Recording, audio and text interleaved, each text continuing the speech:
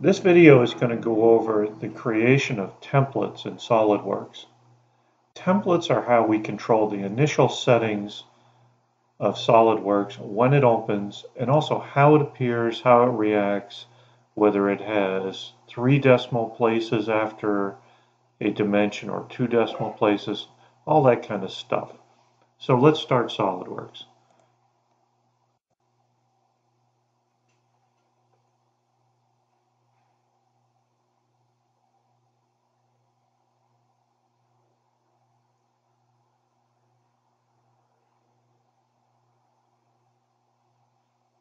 Okay, here's the initial screen, and I'm just going to hit Part. It's saying the default templates are not valid. That's not a problem because we're actually going to go in and set them in this lesson.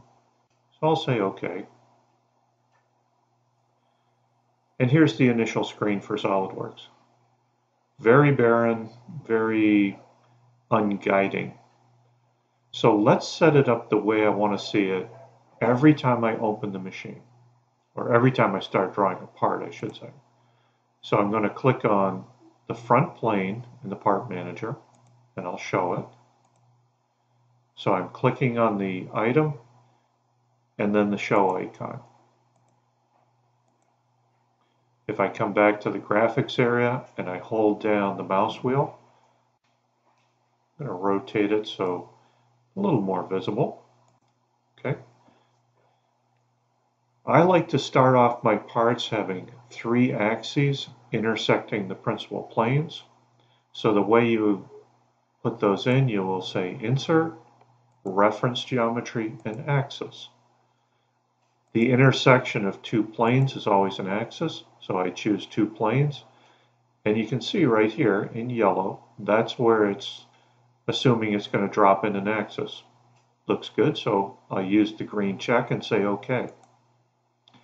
I'm going to repeat that process for the other 2 principal directions. If I put my mouse over the axis, you can see it highlights where the axis was dropped in, and it also shows the dependencies. So the arrows are pointing to the top and front planes. Let's put in 2 more axes. Insert, Reference Geometry, Axis. I'm going to choose the front and the right. The intersection creates that vertical axis, and I'll say OK. And then Insert, Reference Geometry, Axis. I'll choose the right and the top, and it creates that axis that kind of looks like it's going into the screen. I'll say OK. So axis 1, whoops. If I put my mouse over it, it goes kind of parallel to the screen. Axis 2 goes vertical, and axis 3 goes into the depth of the screen. That's a nice place to start drawing when you start up the machine, because we always start drawing on one of the principal sketches. Okay, so let's set up some of the other machine parameters. I'm going to come up here to the Options icon, click it. Let's start in the document properties. For this class, our standard is going to be ANSI, stands for American National Standards. Turn on all uppercase for notes and all uppercase for tables. Under annotations, let's see, that all looks good. Let's go down to dimensions. Okay, here's 2 important ones to change. Primary precision, change that to 3 decimal places. And dual precision, change that to 3 decimal places. In this class, since we're going to be working in inch-pound seconds, we always want to see 3 decimal places. Okay, so that looks pretty good.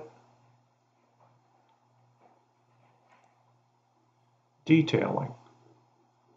Make sure that cosmetic threads are turned on. Shaded cosmetic threads are turned on. And welds are turned on. We're going to learn welding in this class. Let's come down to units.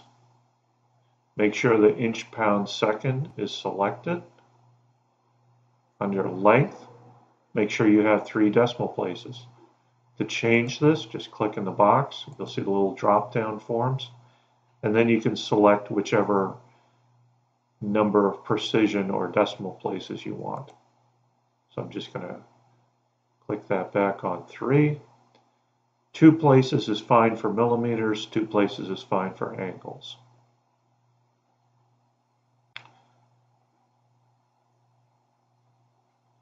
So then we'll come to model display. The rest of this should be fine. Sheet metal, that all looks good. Weldments, fine.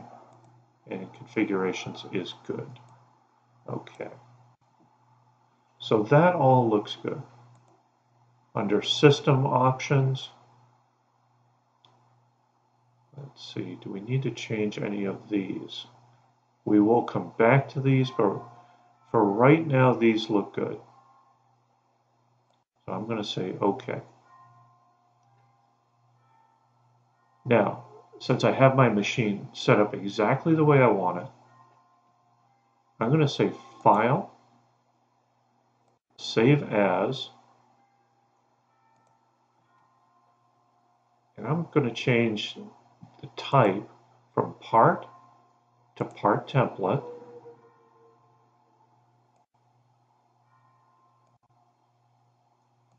I'm going to call it part template. And I'd like you to create a new folder where you're going to put all of your custom part templates.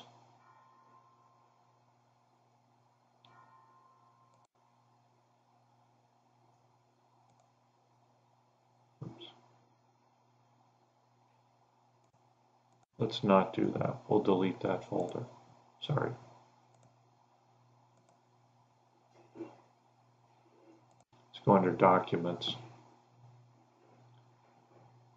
And we'll create a new folder called Solidworks Templates 2018.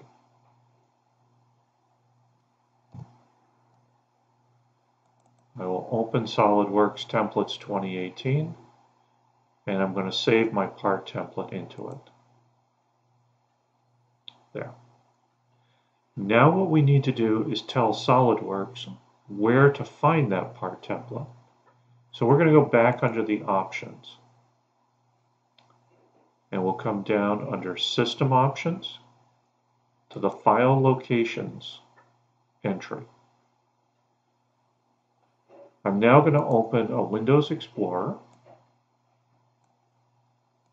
I'll go to Documents,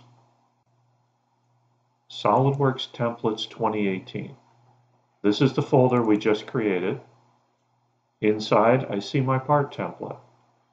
If I come up to the top, I can click on the pathway bar, and I'm hitting Control-C. I'm copying that pathway to the clipboard. I'll exit out of that File Explorer. Now I'm back in SolidWorks. I'm going to add another pathway. Under Folder, I'm going to paste in the pathway from the Windows Explorer, and I'll say Select Folder. You can see another entry line appeared in the file locations. I'm going to say OK. Now, let's shut down SolidWorks and see what happens when we reactivate it. So this close option closes just the part I'm working on. This close option closes SolidWorks entirely. Now I'm going to restart SolidWorks again.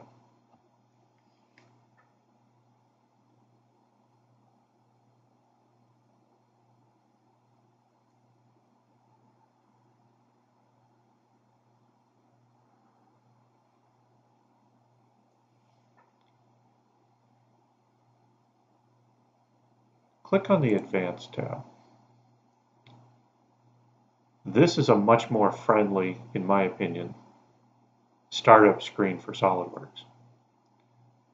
You'll notice right up here we see SolidWorks Templates 2018. It took the name of the template folder and put it right in front of us. So I can select Part Template and say OK.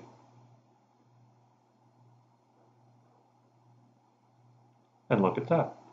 SolidWorks started up with all my settings exactly the way I want to see things when I first open the machine.